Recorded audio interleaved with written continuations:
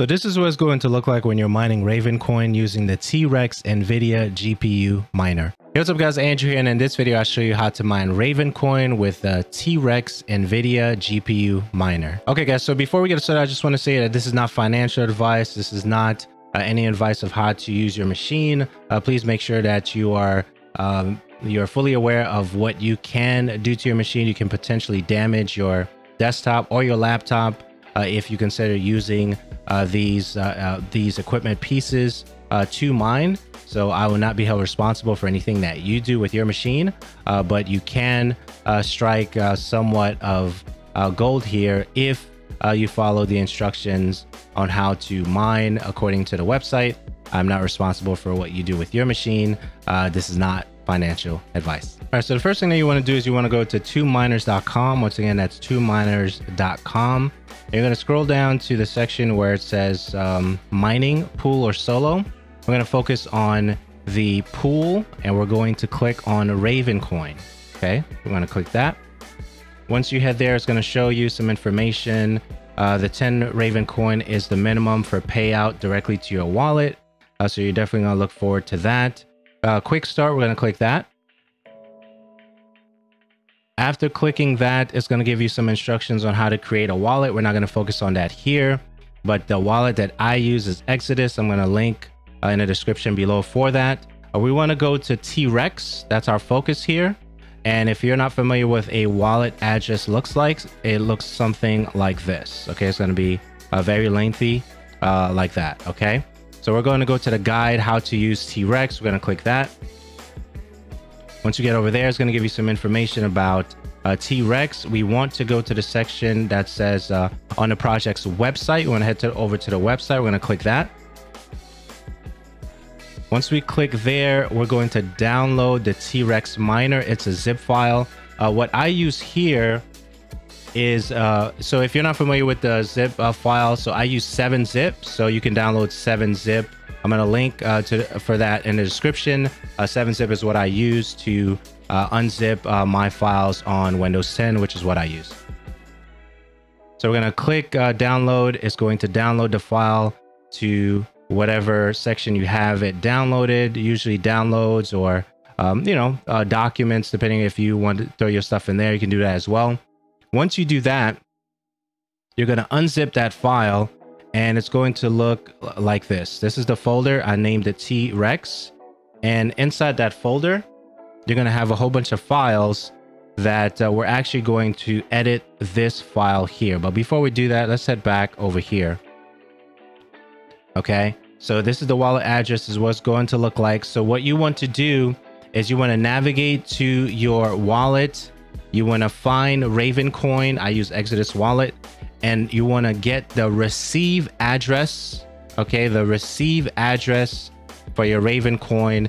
And that's what we're going to put in the file we're going to edit in this particular folder. So in here, what you're looking for is the rvn-2miners.bat. We're going to right click. Okay, we're going to right click on that. We're going to hit edit. All right. And what you're going to do is, so this is the structure of the file itself, and you're going to change this information here. Okay, you're going to change this information here. So the first section before the period is your receive wallet address for Ravencoin in your wallet. Okay, that's the receive address. Okay, and then dot, and then the second part is the name of the miner. Okay, so I have my address here. Okay, you're going to put yours in the file, and then dot, and I named it Alliance, which is really my last name. So this is my receive address dot Alliance. I put the name here. That's what I wanted to name the miner. And then once you edit that, that's the only thing you're editing in this file.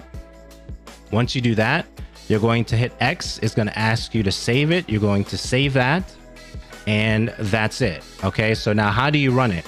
Now to run it, you just double click on the file and it will open up something like this. And it's going to start running the actual program.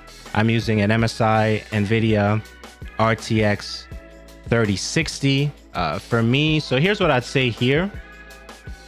Let's jump here for a second. So what I would say is, if you're planning to mine, please don't use your laptop. If you can stay away from laptops, do not use your laptop to mine. You can, if you feel comfortable with it. The reason I'm saying this is because when you use your laptop, because the circuitry is so close together, the fanning and getting the hot air out may be a little bit more difficult than if you were to use a PC, a tower with 4 or 5 fans in it, right? That kind of thing. So I would not necessarily recommend you use a laptop to mine. I would use a desktop with a card. I would say at least use a GTX 1060 with at least 6 gigs of RAM in it. I'm using a 3060 RTX, which is the card I'm currently using right now. But at minimum, I would say definitely pick up, if you can, because I know things are kind of like, there's a shortage right now, and there's also price gouging right now. I would say definitely pick up a GTX 1060 with at least 6 gigs of RAM. That's what I would recommend, bare minimum, if you're building a mining machine. So wanted to let you guys know that. And that's pretty much it. So we're gonna go back over it real quick. So as you're setting up, you go to Ravencoin. So let's go here. 2miners.com is the website. So I'm going to do a quick recap. And then from here, you're going to go to Ravencoin. Once you hit to Ravencoin, you're going to hit quick start. After quick start, you're going to generate a wallet. If you don't have one already, make sure you have it. Save the seed phrases for that. Okay. Then navigate to the Trex website. After you navigate the Trex website, you're going to download the Trex miner. Okay, you're going to unzip that, and then you're going to edit the file like we talked about. So what happens from there? So once you set everything up, what you're going to find is let's look at some stats. Okay, so for me right now, so let's do this. I think this is good for science, as they say. So I'm going to edit. I'm going to copy my address here. I think this is important that you see this. So copy that. And the reason I'm going back in here is I want to show you what happens when you're mining and the stats. Okay, so I'm gonna paste my wallet address here. It was already there, so we went a long way around the mountain, and now it's showing you the statistics for my current progress for the mining. Okay, so this is my receive wallet address here. You have here unpaid balance. So once this reaches 10 Ravencoin, it's going to pay out. Okay, it shows the current hash rate while I'm using the machine. So this fluctuates anywhere between 40, somewhere between 20 and 40. Right now it's low because I'm doing a lot of things on my machine right now. So it's fluctuating the current and the average. So you have that. Also, you have the rewards. It also shows you the hash rate on the chart. It gives you that. This website is pretty cool when it comes to stats and what it offers. And also, let's just go to reward real quick. It shows you the last 60 minutes of the rewards. It shows the stats on that. It shows you the dates, my reward from 8/25 and 8/26, and it shows you that. Payouts already thus far. It shows you the last payouts, which is fantastic. So this is what happens when you're looking at your stats for the Ravencoin as you're mining it. And hope that helps. Hope that gave you value. All right, so one thing I want to add to this by way of a troubleshooting situation is sometimes your virus definition will catch the folder as a threat or the exe file as a threat for the miner.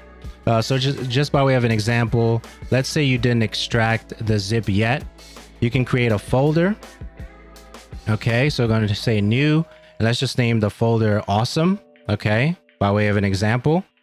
And then from there, you want to go to virus definitions.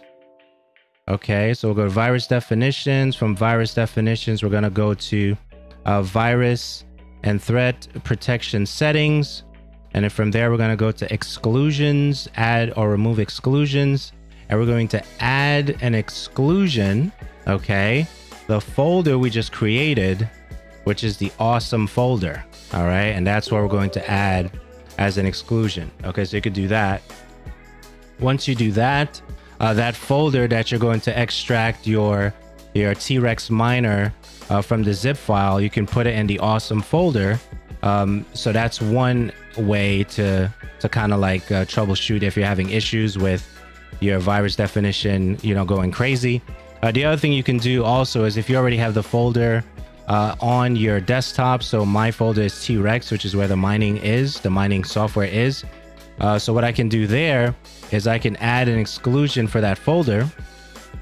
Okay, so we'll do folder and we'll do trex. So we'll add the trex as an exclusion. I'll also add the file, which is the exe of the trex folder on my desktop. See that? Desktop trex. I'm also going to add that as an exclusion, the exe file, the program itself. So we're going to open that as an exclusion. So the awesome is an example for this. Trex is the actual place where I have my folder, the actual file. Trex is where I have the actual folder, and then unmineable is another program that I've used in recent days. I also have an exclusion for that. So definitely add those exclusions if you need them. Again, the way you get there is by going to virus. Let me just make sure I'm spelling that correctly. Virus, okay, virus and threat protection. And then from there, you're going to do virus and threat protection settings. And then from there, you're going to go to exclusions, right? And then that's how you get in this particular section. Now, if you notice, I already have a situation that I need to adjust, right? So you see here, it says current threats found, start the recommended actions. And it shows that at 8:26, the date at 1:34 p.m., we have an active current threat is low. So what I'm going to do is I'm going to say allow on device. Okay. And let's just start the actions there. And hopefully that solves my threats. So if I go to the bottom right here by the clock, you notice that my shield is green with a check on it, which means there are no current threats on my machine. Thanks for watching this video. I really do appreciate it. Please make sure you like, subscribe, and click another video on the end screen. I appreciate it.